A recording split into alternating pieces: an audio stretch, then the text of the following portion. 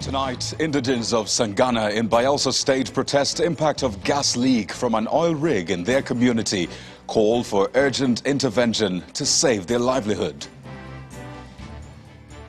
Zamfara state government to lift suspension of telecommunication services in the state from Monday, as residents of Kaduna narrate their experience during a similar shutdown in their state. Nigerians in UAE applaud federal government's decision to lift its ban on Emirates Airline, speak of impact on their businesses and careers. And UK, Germany and Italy confirm cases of the new Omicron strain of COVID-19, all linked to travel from Southern Africa. On business news tonight, OPEC and its allies set to hold their last meeting for 2021 amid renewed concerns over global oil market following U.S. planned release of 50 million barrels of oil and the new COVID-19 variant. On sports news tonight, Nigeria's D Tiger bounced back from their opening game defeat to beat Mali in their second group game of the FIBA Basketball World Cup African qualifiers.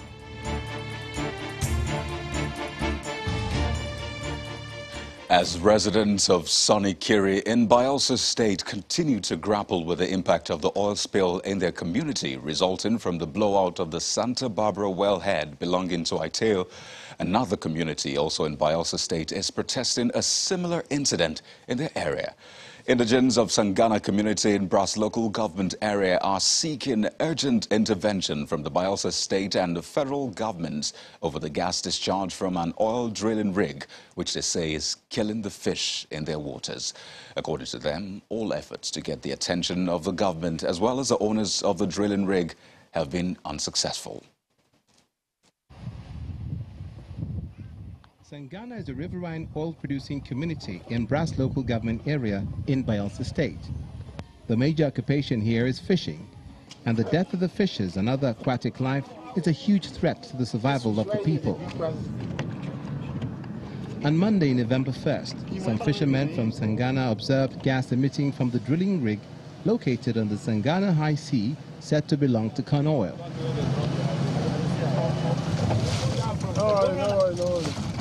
Dead fish are seen floating on the sea.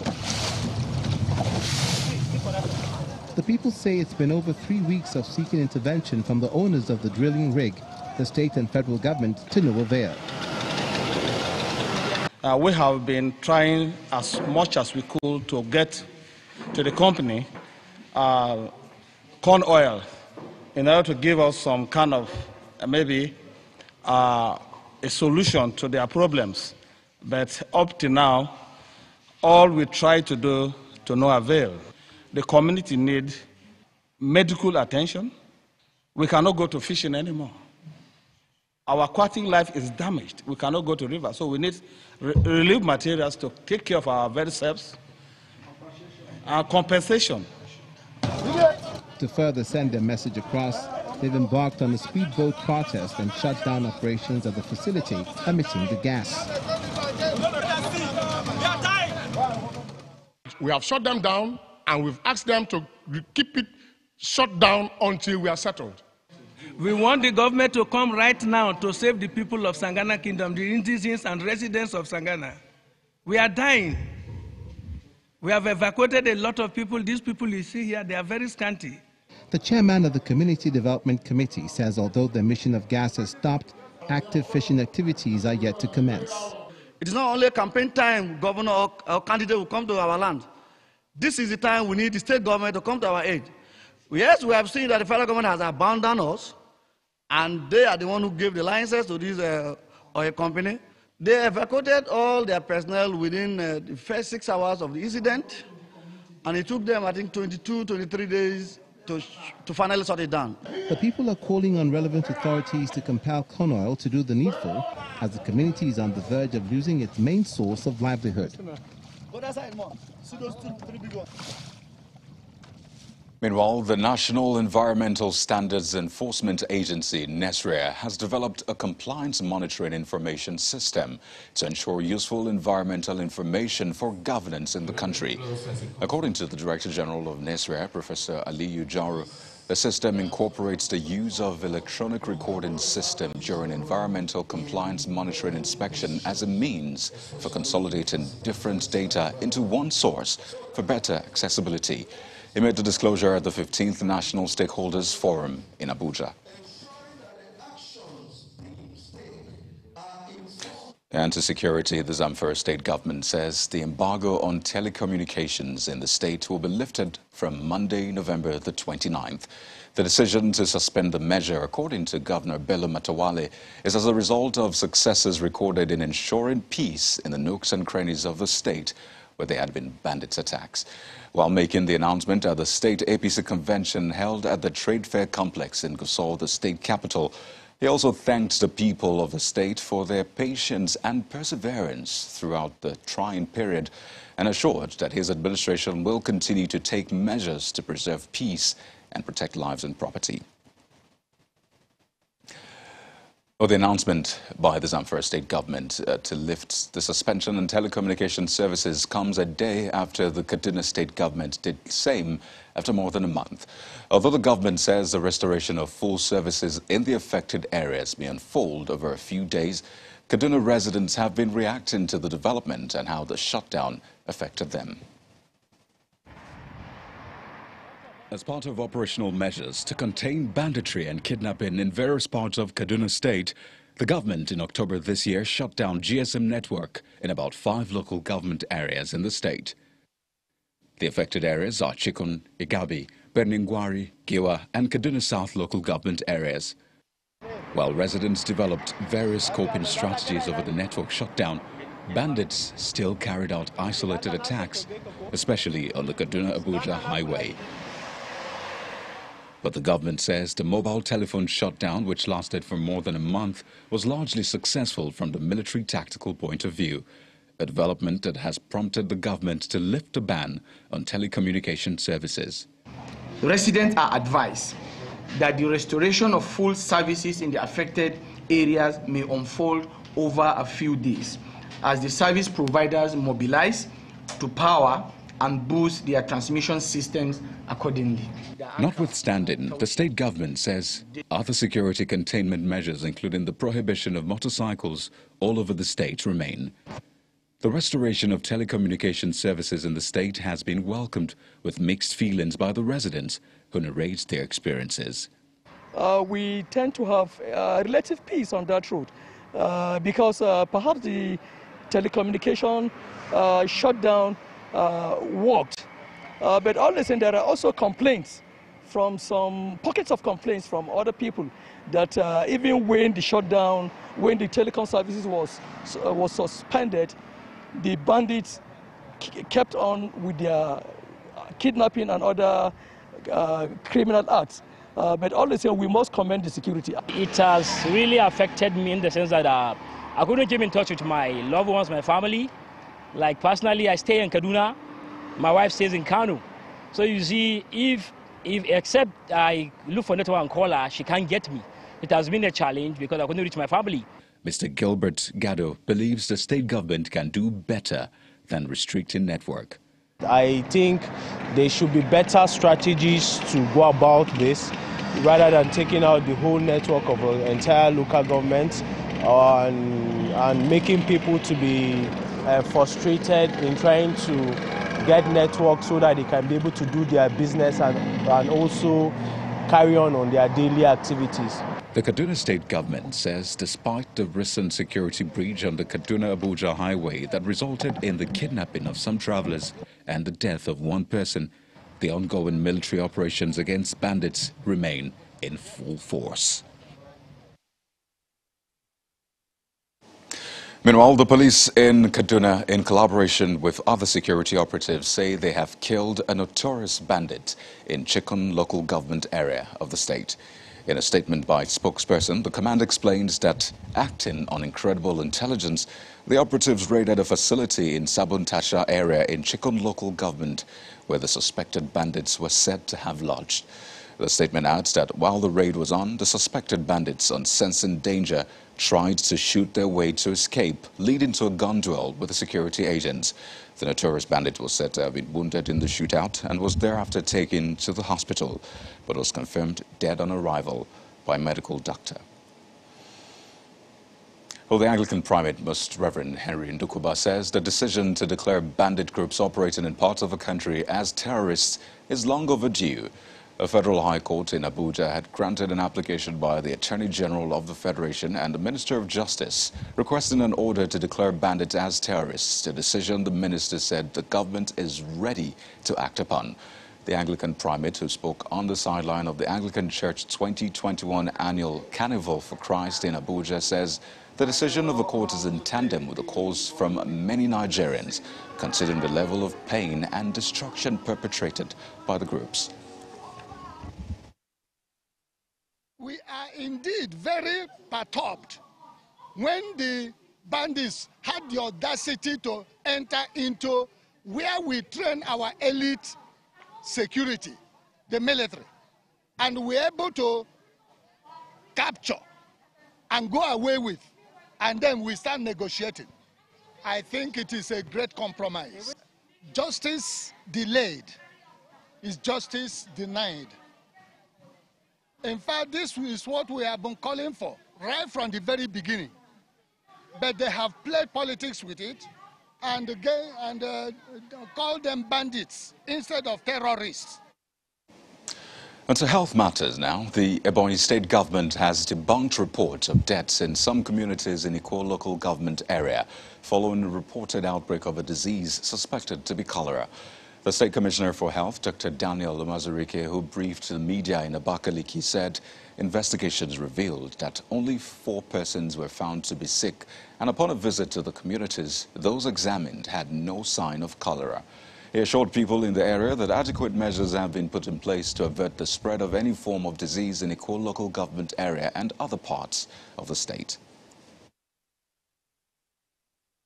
You have to establish that there is cholera before you can say that the deaths were attributed to the cholera.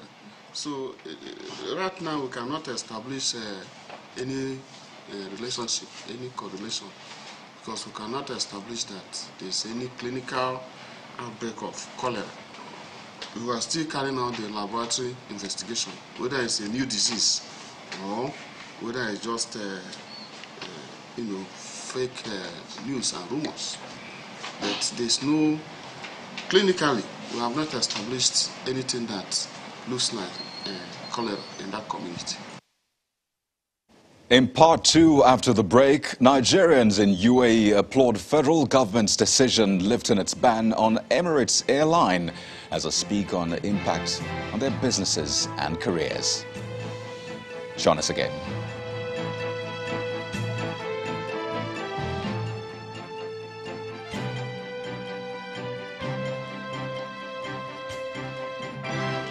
If you've just joined us, you're watching the news at 10, live on Channels Television Lagos. A reminder of our top stories. Indigents of Sangana in Bayelsa State protest impact of gas leak from an oil rig in their community. Zamfara State government to lift suspension of telecommunication services in the state from Monday, as residents of Kaduna narrate their experience during a similar shutdown in their state. Well, Nigerians in the UAE speak on the impact of the Emirates Airline suspension on their businesses following federal government's decision lifting the ban. And UK, Germany and Italy confirm cases of the new Omicron strain of COVID-19, all links to travel from Southern Africa.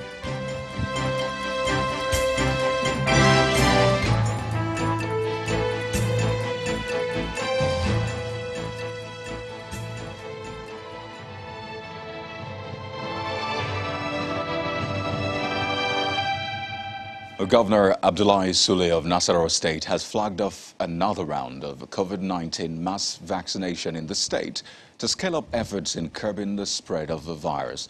This comes as data from the National Primary Healthcare Development Agency shows that the percentage of vaccinated residents is below 10% of the targeted population. We are going to Governor Abdullahi Sule, accompanied by the Executive Director of the National Primary Healthcare Development Agency, Dr. Faisal Shoaib, flag off the mass vaccination campaign in Nasarawa State. Records at the National Primary Healthcare Development Agency reveal that 8.1% of the targeted population in the state have been vaccinated with the first dose. Only 5.3% of the vaccinated population have received their second dose. As it stands, we have only been able to vaccinate 8.1% of eligible Nasarawa State residents with the first dose, and only 5.3% are fully vaccinated with the second dose. While this is better than what most states have achieved, it is still below our target, which is to vaccinate all eligible residents before the end of 2022. As part of strategies to scale up COVID-19 vaccination in the state, Governor Abdullahi Sule is increasing vaccination points and taking other measures to ensure that citizens are vaccinated. We took the first vaccination seriously, and I was among the first actually to take mine. In fact, I've taken the first one just like Dr. Iya. I've taken the second one.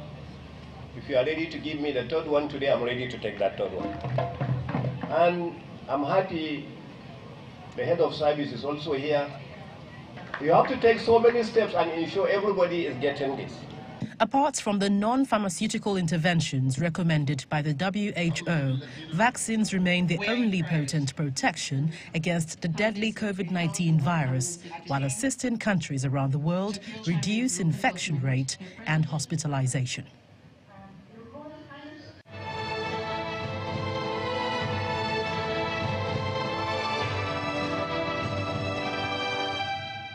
Well, outside the shores of the country, reactions are beginning to trail the federal government's decision to lift its ban on Dubai carrier Emirates Airline.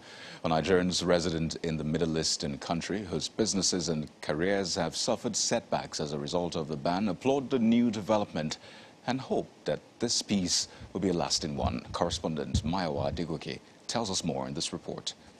We received communications from UAE removing some of the conditions for travel to which we had concerns about. And having done so, and being the only impediment to their operations, we think it is also necessary for us to lift the ban on operations of Emirates into the country.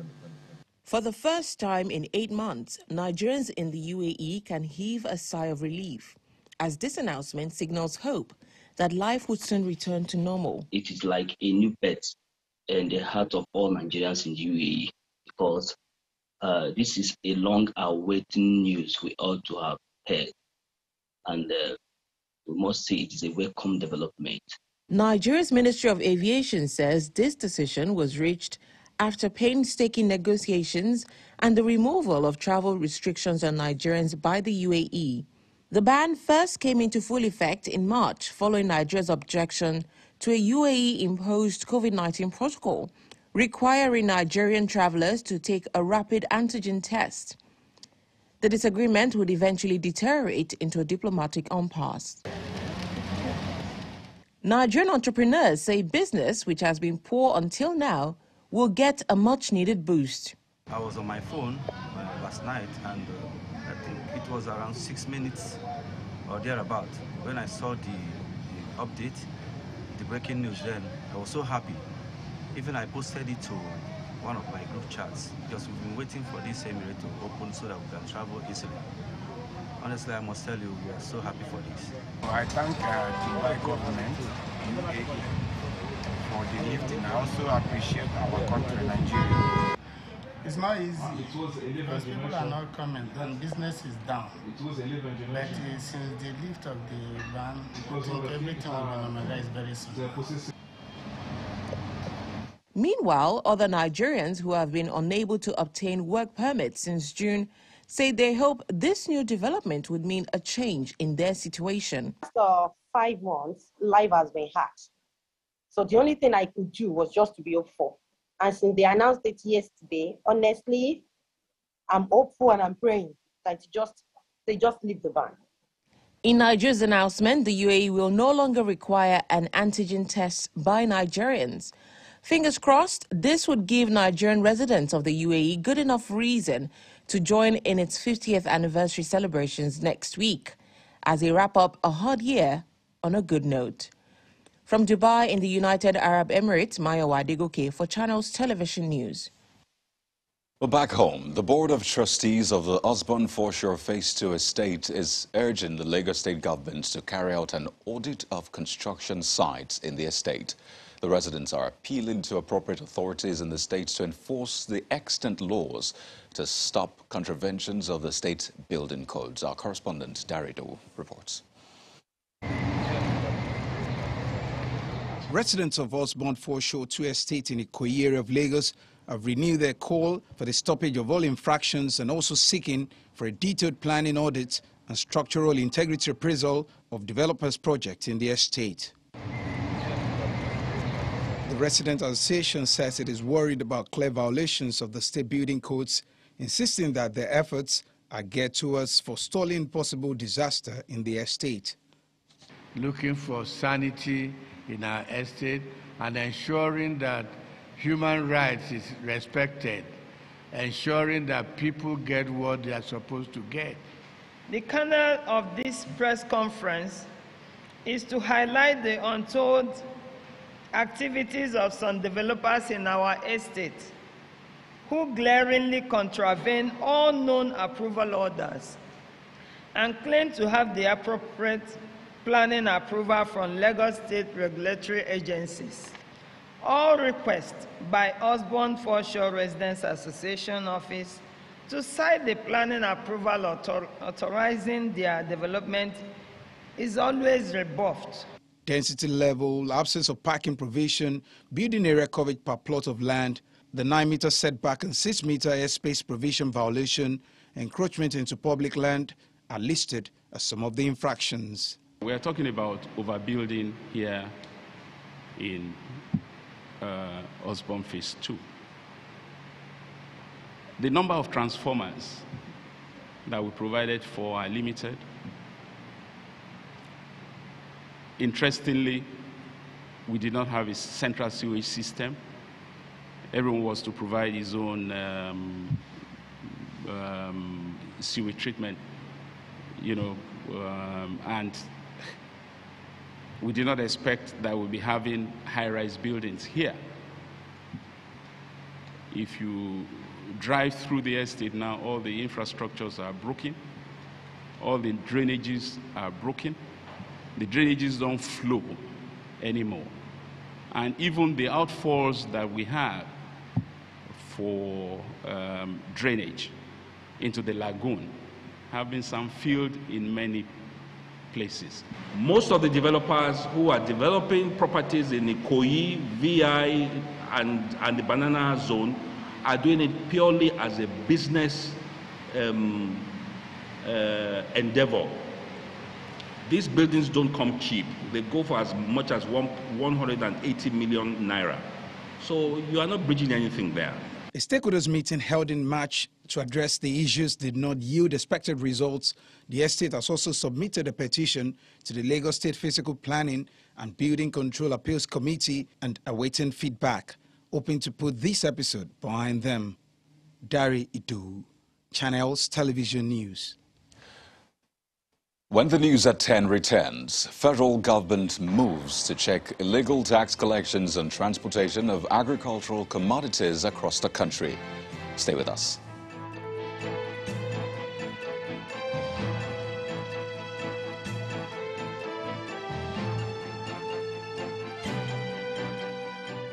The United Nations is of the opinion that Nigeria is long overdue for another census to help the government in its economic development plans for the people, particularly the vulnerable in the society. The United Nations Under-Secretary and Executive Director of the United Nations Population Fund, Dr. Natalie Kanem, who made the advocacy during a courtesy visit to the Edo State Government House in Benin City, also believes that a better life for the girl child will reduce childbirth mortality. On his part, Governor Godwin Obaseki says government is not making enough efforts to check population growth, which according to him could cause more harm than good if not properly addressed.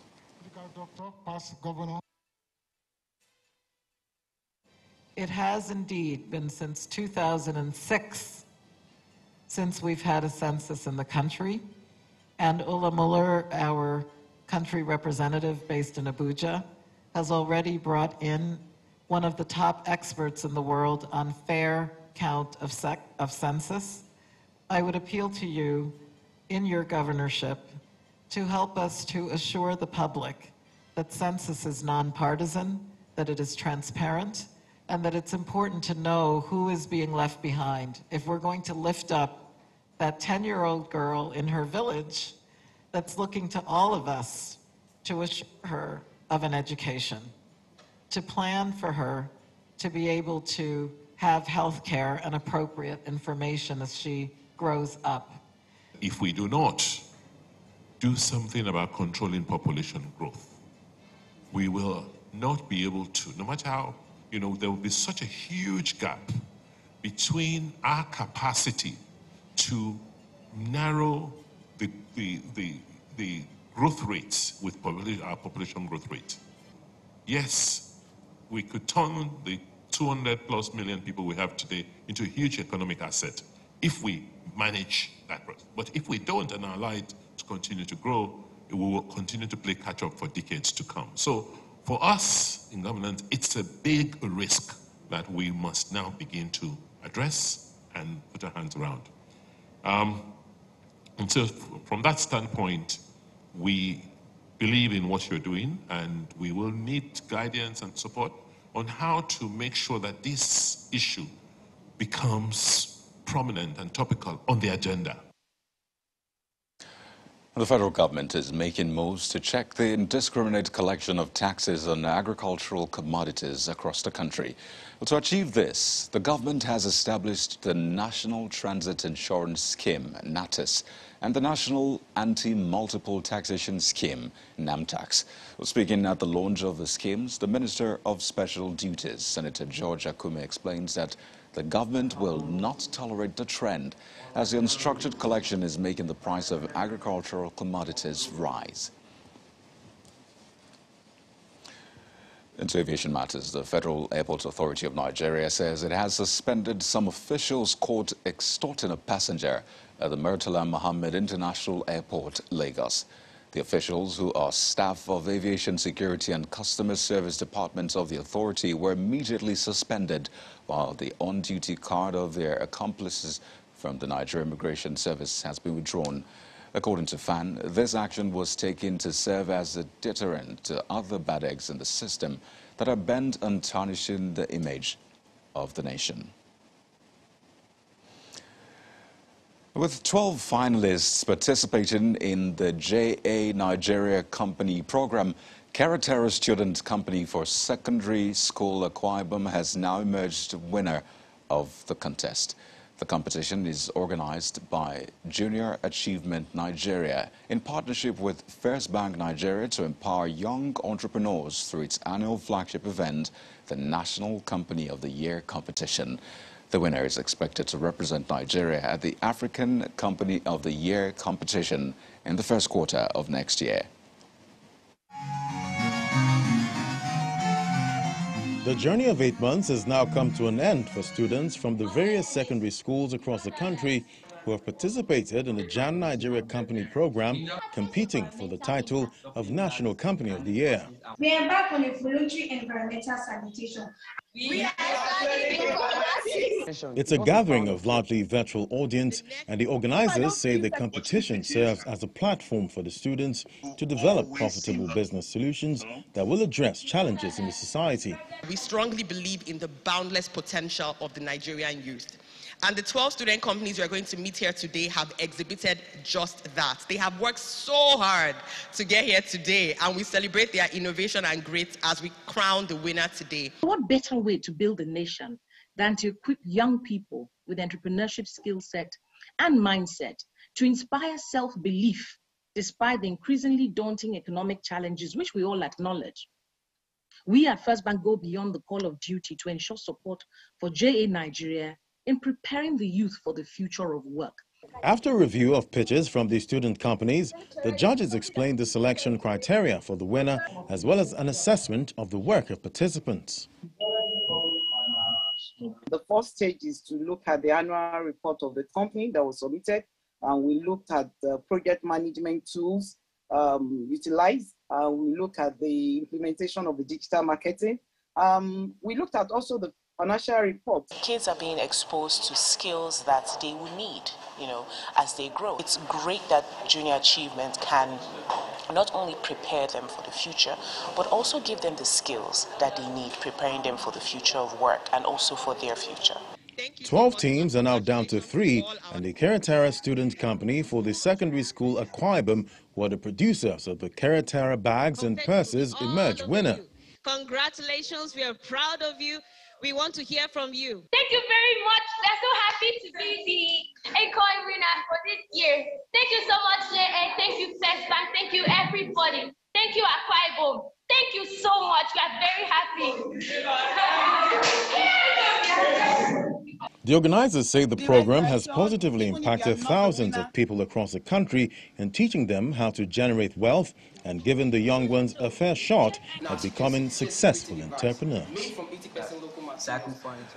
Now to not so exciting news. Wife battery is the most common form of domestic violence, as stories abound about how husbands turn their wives into punching bags, arising from mostly unresolved conflicts. But in this next report, our correspondent, Bukola Samuel Wemimo, flips the script and tells the story of 2 men who suffered physical and emotional abuse inflicted by their women. It is not very often that husbands battered by their wives open up to family members, let alone to an unknown third party. But the survivors in this story chose to seek help. Put her knees on my groins. In order to protect the identity of the children of the survivors, most of whom are minors, the 2 men who have suffered domestic violence allegedly inflicted by their partners have spoken on condition of anonymity. Survivor A began living with his now estranged partner in 1999. The union, albeit a tumultuous one, produced 6 children. According to him, all was rosy until he resigned his job and began working independently.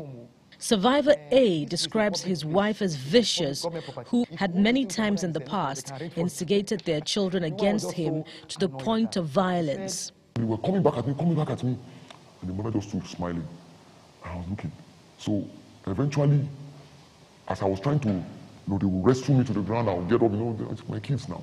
So I was trying to get up, and I just saw through the side of my eye, I saw the mother come behind me. And as I was struggling to take my balance, she just pulled my leg from the back, and I fell over backwards. Survivor B here says by reasons of divine restraint, he never married his partner, whom he also accuses of physical violence. He is convinced that he may have been under a spell cast by her. Even when it came to some situations, someone will insult your mother right now, insult you badly, something nobody would take. And all you have at the back of your mind, you want to sleep with her. Survivor B fingers his estranged partner for taking their 6-year-old daughter to witch doctors many times for yet unknown fetish aims. Taking her to a place where they put live catfish on her head. They killed the live catfish, and the blood they put on her head, her hands. Through his ordeal, Survivor A documented a body of evidence showing his injuries from domestic violence allegedly perpetrated by his wife. Experts have identified intimate partner violence to be about the tendency of one spouse to wield control over the other. The Executive Secretary of the Lagos State Domestic and Sexual Violence Response Unit says it is also about patriarchy. Patriarchy is everybody's enemy. Patriarchy is not just an enemy of women. It's the fact that, one gender is superior to the other, and a gender here now, the boy or the man is not able to express himself. So that even when he's feeling abused, if his spouse is abusing him physically, emotionally, or otherwise, patriarchy, shame, the society will not allow him to come and speak out. Survivor A sought help from the DSVRT. How did his quest turn out? I went to complain. They are telling me I should pay for your phone call because you made phone call to call somebody I came to complain about. I think they see more opportunity for themselves in helping women. The Executive Secretary of the DSVRT responds to the allegations of gender bias and levity leveled against welfare officers under her unit.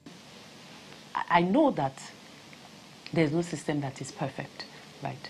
But I think that we need feedback to improve on our services. I know that social welfare's mandate is the welfare, access, maintenance of the children. When contacted for comments on this report, the Nigerian police authorities in Lagos appealed for time before they could respond. Survivor A's wife refused all entreaties for a formal, on-the-record interview. In his own case, Survivor B was so afraid of the repercussions of involving his ex-lover because, according to him, she would take the fallout on their child, who happens to be in her custody. Many more men may be suffering domestic violence at the hands of abusive women, but will choose silence because of society's expectations, but even more so because of the agonizing and costly justice system. Amid all these, the stark reality is this: intimate partner violence knows no gender, and ultimately, a house divided against itself cannot stand. Bukola Samuel Wemimo, Channels Television News. Well, it's time for the latest business stories, and here's Teniola Shobowale.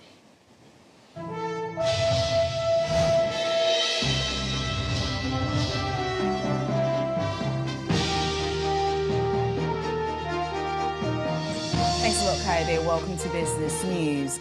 The Organization of Petroleum Exporting Countries and its allies are set to hold their final meeting for 2021 to discuss production policy for the coming year.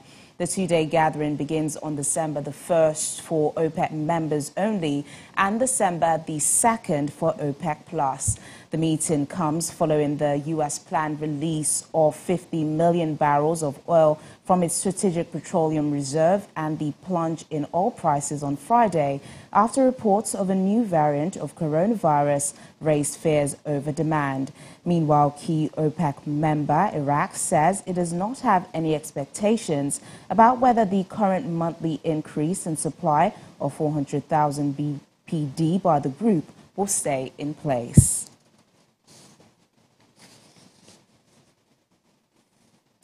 The central bank governor, Mr. Godwin Emefiele, says Nigeria's growth has returned to the level it was before it got hit by the global COVID-19 pandemic. Mr. Emefiele, who made this known at the 56th annual dinner of the Chartered Institute of Bankers held in Lagos, also highlighted some of the efforts made by the central bank and the federal government towards the country's economic recovery.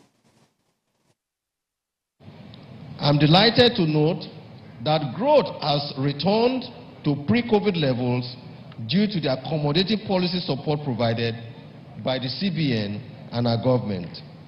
Notwithstanding these positive indicators, our economic growth remains fragile, as our unemployment and inflation rate remains at levels that are not very supportive of growth.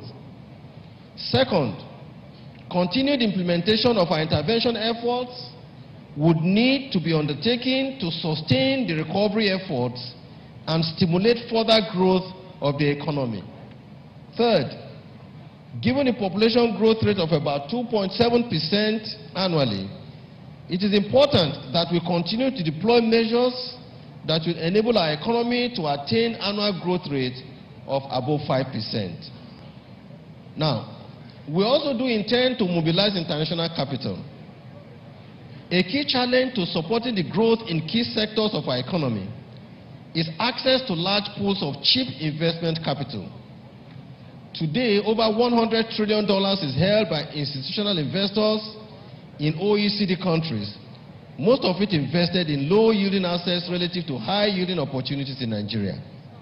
And working to tap into this pool of funds will require the setup of an investment framework that offers comfort and security to investors seeking to invest in critical sectors of our economy.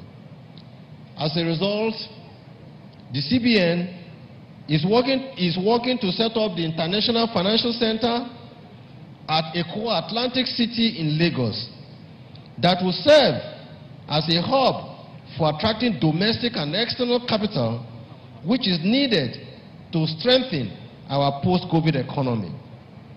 Our International Financial Center, when fully operational in the second quarter of 2022, will help to position Nigeria as a key destination for investment in Africa. And now investors in the domestic stock market have gained 54.02 billion naira this week as the last-minute rally on Friday countered the losses recorded in 3 trading sessions. The 0.25 and 0.24% week-to-date gain in index and market value is largely credited to 3.83% advance on Airtel Africa share price as the year-to-date return moderates to 7.54%. Despite the bullish return on the index this week, market sentiment was negative, as with 29 gainers led by University Press PLC against 36 losers led by UPDC. Similarly, sectoral performance across sectors tracked was broadly bearish this week as all sectors closed negative except the insurance counter, which recorded more than 3% growth. Meanwhile, the volume of equities traded on the NGX this week advanced by 146.72%, and this comes largely from the shares of Owando, FBN Holdings, and Guarantee Trust Holding Company.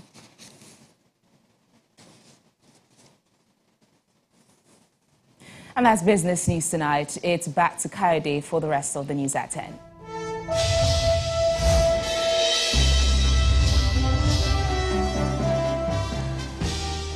Well, thank you, Tenny. Still ahead on the news at 10. UK, Germany and Italy confirm cases of the new Omicron strain of COVID-19, all linked to travel from Southern Africa. Stay with us.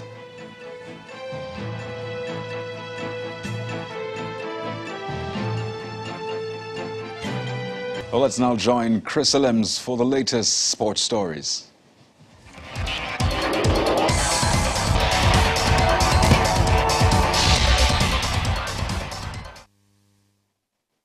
Welcome to Sports News. Nigeria's D Tiger bounced back from an opening game defeat against Cape Verde on Friday to record their first win at the 2023 FIBA Basketball World Cup African Qualifier Phase 1 today. Led by captain Ike Diogu, Nigeria secured a 72-70 points win over Mali. Diogu and Jordan Ogudiro scored a game high of 19.8, including 6 rebounds from the captain and 1 assist. Ben Uzo added 11 points with 7 assists. The D Tigers will wrap up the first phase qualifier on Sunday when they square up against Uganda in the final group game. The Gymnastics Federation of Nigeria says the fortune of the sport in the country is set for change for good as coaches and judges participate in a workshop at the Samuel Ogbemudia Stadium in Benin City, the Edo State capital. The president of the federation, Prince Kelvin Erunse, believes the refresher courses organized by the Global Federation will help Nigerian coaches compete among the best in the world. And in the English Premier League, Bukayo Saka and Gabriel Martinelli were on target as Arsenal edged past Newcastle United 2-0. Mikel Arteta's side saw their 8-game unbeaten run end at Liverpool last weekend, while Newcastle are the only winless team in England's top 4 tiers after 12 games. Saka eventually broke the deadlock after 56 minutes, while substitute Martinelli added a second just 93 seconds after his introduction as Arsenal moved level on point with 4th-placed West Ham, who play Manchester City on Sunday. And that's it on sports. Back to you, Khalid.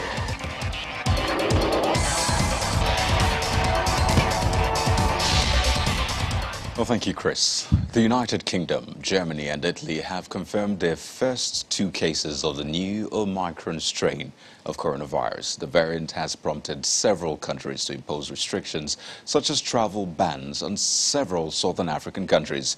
Omicron, designated a variant of concern by the World Health Organization, is potentially more contagious than previous variants, although experts do not know yet if it will cause more or less severe COVID-19 compared with other strains. Britain, Germany and Italy have become some of the latest countries to report cases of the new Omicron variant of the coronavirus, which was first detected in South Africa last week. Amid fears that the variant has the potential to be more resistant to the protection offered by vaccines, the British Prime Minister has announced a number of new measures to be introduced in the country. Anyone arriving in the UK will now be asked to take a PCR test, and they will have to self-isolate until they provide a negative test result. We need to slow down the seeding of this variant in our country. We need to buy time for our scientists to understand exactly what we're dealing with, and for us to get more people vaccinated and, above all, to get more people boosted. Meanwhile, 61 people who arrived in Amsterdam on 2 flights from South Africa have tested positive for COVID-19. The cases were discovered among around 600 passengers. Officials are now conducting further tests to see whether any are infected with the new variant. In the last few hours, many countries around the world, including the US, Canada and Australia, have restricted travel from the Southern African region against the advice of the World Health Organization. South Africa has criticized the rush to impose restrictions, calling them draconian and unjustified. The Health Ministry says the country is being punished rather than being applauded for the discovery of the new strain. Omicron has been dubbed a variant of concern by the World Health Organization. It's potentially more contagious than previous variants of the disease, and scientists are racing to understand its mutations and find out whether current vaccines are effective against it. At least 19 people have been killed and 20 more injured after a passenger bus traveling on a highway in central Mexico crashed into a house. According to local media, the brakes on the bus, which was heading to a local religious shrine in the state of Mexico, failed. State officials are yet to release their account of the accident. Assistant State Interior Secretary Ricardo de la Cruz Mussolem says the injured were transferred to hospitals, including some by air. And the main news again. Residents of Sangana in Bayelsa State have protested the debilitating impact of gas leak from an oil rig in their community. They appeal to relevant authorities for urgent intervention to save their livelihood. Also today, Nigerians in the UAE applauded federal government's decision to lift the ban on Emirates Airline after about 8 months hiatus. And that's the news at 10. Thank you for watching. I'm Kayode Okikulu. Good night.